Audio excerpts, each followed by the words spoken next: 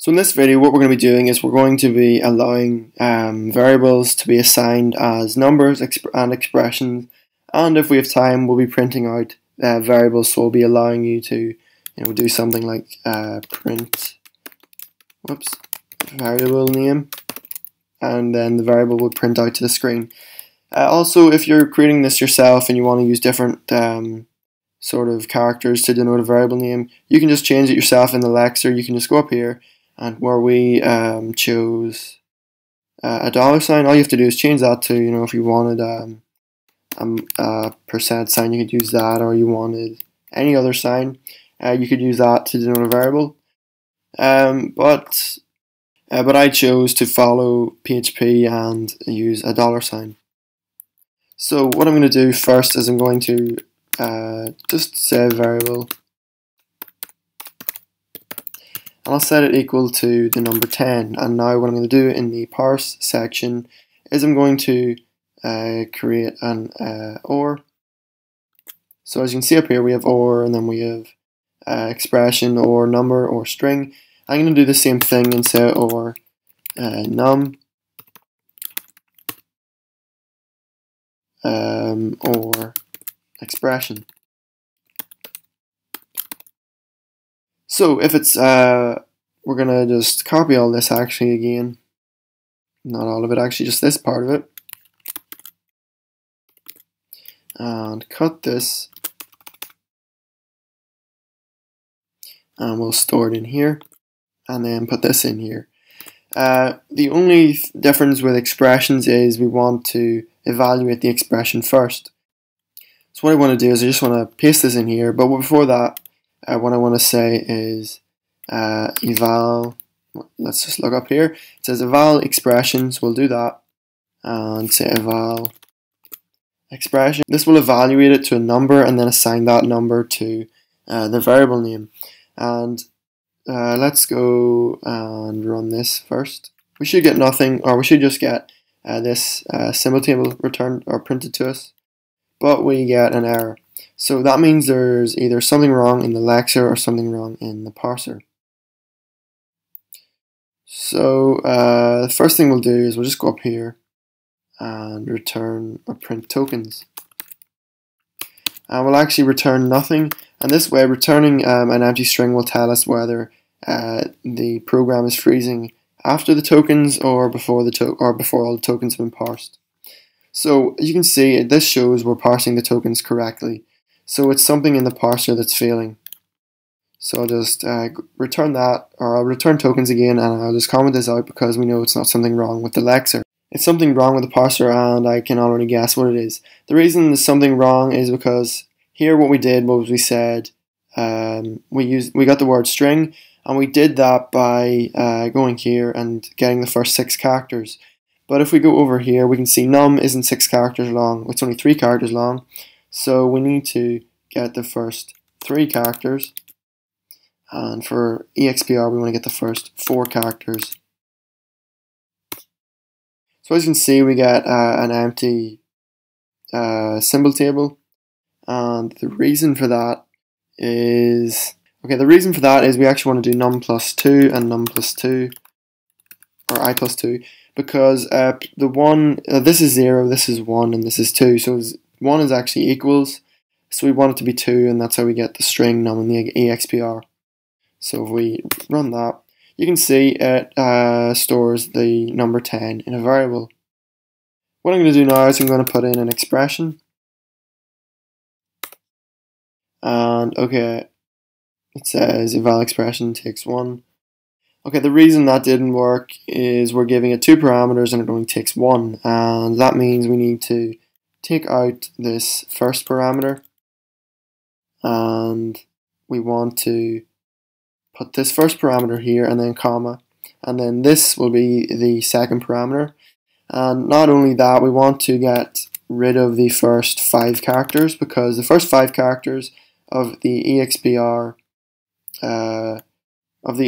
token is the letters EXPR colon, as you see here. Okay, you can't actually see it, but the first 5 characters are EXPR token, or EXPR colon, which is the identifier for the token, so we want to get rid of that and just pass it the numbers itself, which if we get rid of the first 5 characters, then all we're left with is the actual expression, which in this case is 10 plus 4, and then we're passing that to eval expression.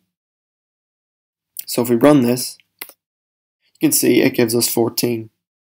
But we want to not just say 14, we want to say num, so I'm gonna pass it the string num, and then I'll say plus plus the expression. This way the whoops, I want to say num colon. This way the token, when assigned, will have the correct value. Okay. Whoops, that was my bad. So what we want to do is we want to say num colon and then just this string. So we want to append this string to the expression when it's evaluated. And the way we're going to do that is we're going to use the str function. And that's going to convert it to a string for us. And this way we can append this num colon part of the token on, and this way our variable we can keep track of the variable's type. So as you can see now it says num14. If I give it another expression, say this, whoops, and run that, you can see it gives us the correct number. So not only do we want to be able to assign variables, we want to be able to retrieve the value of them. We want to be able to print them. So I'm going to be able to type print and say variable and get the variable value back from the dictionary. So the way we do that is we go up here and we just want to copy the this section of the parser again. The lexer is fine because the lexer doesn't take the order of the tokens into account. It just identifies them and stores them in the tokens list. So for example, if I go up here and just print that, you'll see the lexer doesn't care. Just ignore the error at the end. But just you can see here that Lexer doesn't care about anything other than, okay, it actually does. It seems to, after the print, not be able to identify the variable name, which is the $sign. Okay, so I did a bit of debugging, and as you can see, there's nothing wrong with the print statement. This is the actual token that we're trying to identify, and obviously we haven't. This token doesn't exist. So what we actually want to do is we want to come in here, we're going to say if toke equals less than or toke equals greater than, and state equals 0 and var started. Actually, there's a better way to do that. We're just going to get rid of this and we can put it down in this one here. So we'll say if toke equals less than or toke equals greater than, then we'll say toke equals nothing, because we want to reset it because that's the end of the token, and we want to go up here and say just copy this. I want to copy that, actually this part too, and we want to go, where is it, here, and just paste it in. And we can get rid of that actually because we have it down here. So that should be it. Let's just run this. Okay, expected an indented block on line 55. So okay, we just need to push this in.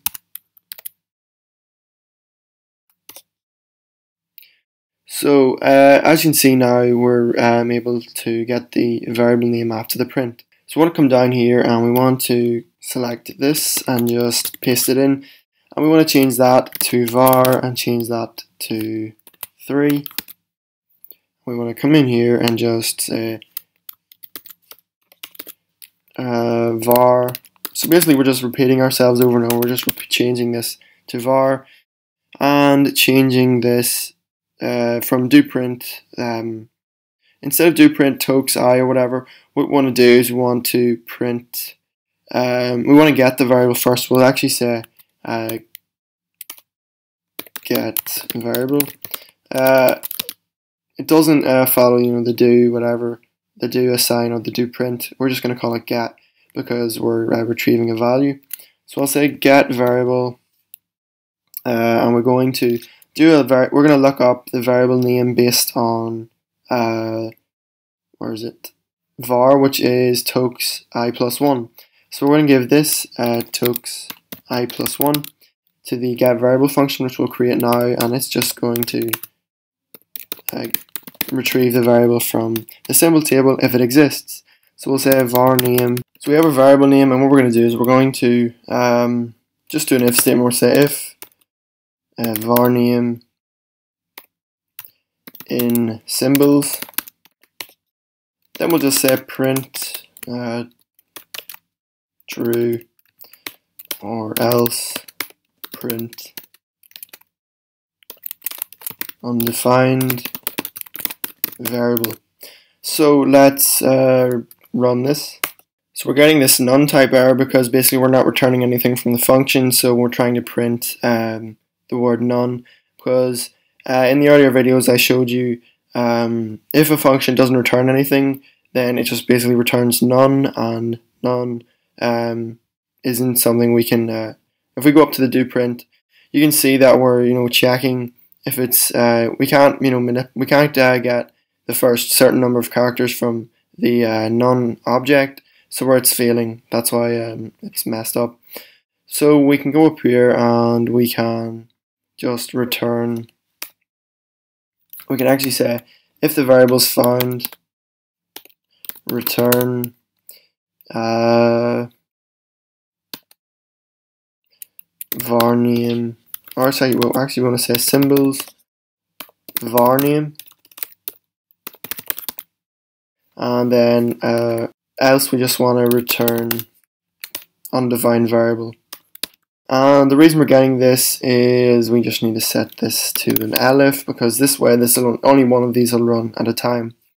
So if we run that, you can see for some reason it's giving us undefined variable. So the reason this is undefined is because, as you can see here, the key is $sign variable, but what we're actually giving it is var colon $sign variable.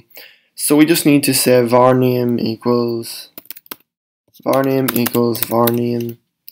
and then we just want to get we want to ignore the first 4 characters basically. So if we run this now, you can see it prints true and then it prints 14. So we know that works. We can get rid of true. So I'll say variable error undefined variable, and run this now. And we get rid of the debugging stuff, so get rid of the print tokens, and down here get rid of the print symbols, and print this now, or run this now. You can see it gives us 14, and that's exactly what we want. We assign the result of this calculation, which is 14, to the variable named variable, and we print that down here. So say for example I reassigned a variable, so I said variable now is a string. Oops, I just want to call it, let's write my name, and then I'll print variable again. And as you can see, variable up here is now 14 and variable down here is Francis, and this is a number and this is a string. So we can change the type of our variables. So that's it for this video. Don't forget to like, comment, favorite and subscribe, and I'll see you next time.